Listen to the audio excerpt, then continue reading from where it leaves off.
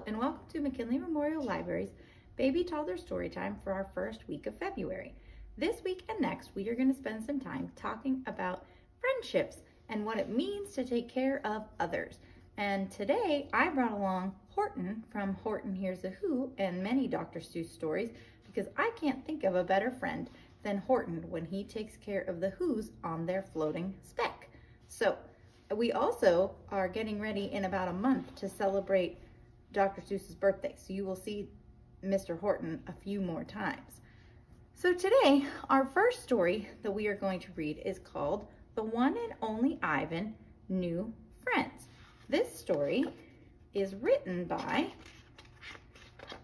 Colin Hostin and illustrated by the Disney Storybook Art Team. So, The One and Only Ivan, New Friends.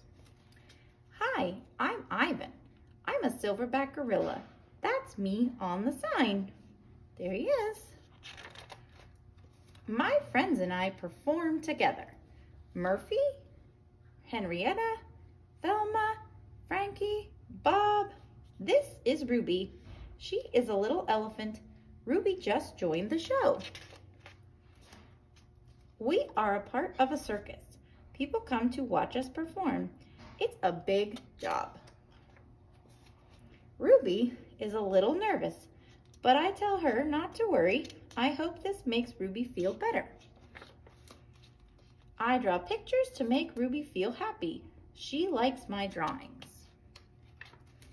Ruby wants to draw too, but Ruby doesn't know what to draw. I tell Ruby not to worry. She can draw whatever she wants. I give Ruby crayons. She has many colors. She has to choose from. But where is the gray? It's missing. I help Ruby look for the missing crayon, and I found it. Here is the gray crayon. Now Ruby can draw her picture. Ruby draws a picture of an elephant. Ruby also draws a picture of a gorilla. Look, that's a picture of me and her. Uh-oh, what about the rest of our friends? I will draw them. How many friends do I have to draw? I will need to count. It looks like he has many to count. We have so many friends. I try to count them. 1, 2, 3, 4. Bob, can you help me count? But Bob is not very good at math. Bob is a dog. My new friend Ruby helps me count. Now I know how many to draw.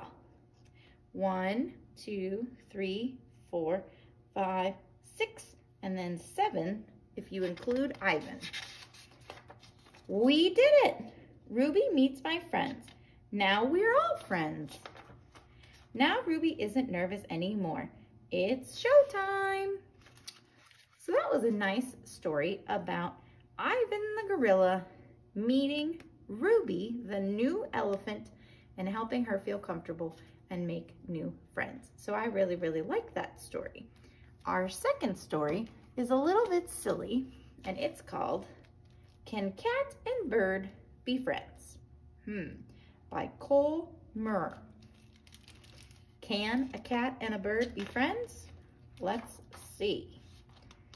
There's our cat, there's our bird. Can cat and bird be friends? Okay. Are you a bird? Yes, I am. Then I must eat you. Why? Because I'm a cat and cats eat birds. But why did cats eat birds? I don't know. It's always been like that. Can't I be your friend instead? Oh, I'm not sure about that. How would a bird make a good friend for a cat? Well, I know a fun box for a cat to play in. I love this box. I know the highest tree for a cat to get stuck in. This tree is very tall. And I know the best car for a cat to hide under. I agree. This is a fantastic car to hide under. Okay, bird, you can be my friend. Wait a second. How would a cat make a good friend for a bird? Well, let me think. I know the perfect way for a bird perfect wire for a bird to sit on. This is a lovely wire. I know where there are lots of twigs for a bird to make a nest with. These are super sticks. I know where there are loads of juicy worms for a bird to eat. These worms are totally tasty. Okay, bird, we can be friends. But friends do things together, don't they, cat? Yes. Well, I don't like playing in boxes, getting stuck up in high trees, or hiding under cars. And I don't like sitting on wires, making nests, or eating worms. You're right. If we're going to be friends, we've got to find something we both like doing. So, what do we both like doing? I like stretching. Do you? Not really. Do you like cleaning yourself in water?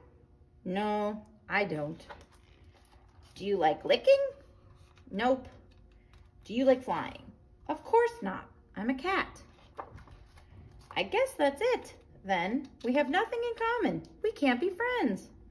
Oh well, I think I'll just go home. I've got a painting to finish. Painting? I love painting. I love painting too. We can be friends. Yes, we can. The end. So, in our story, it turns out that cats and birds can be friends, but they did have to think a minute about something they have in common or something they enjoy doing together. So I encourage you this week to think about if you can be friends with someone, even if it takes you a minute to think of something that you can do with them, even if it's not your favorite thing. Maybe it's sharing your toys, or maybe it's playing a new game. Whatever it may be, I'm sure you can find something to have in common with your friends. All right, I hope you have a great week, and I will see you next week. Bye.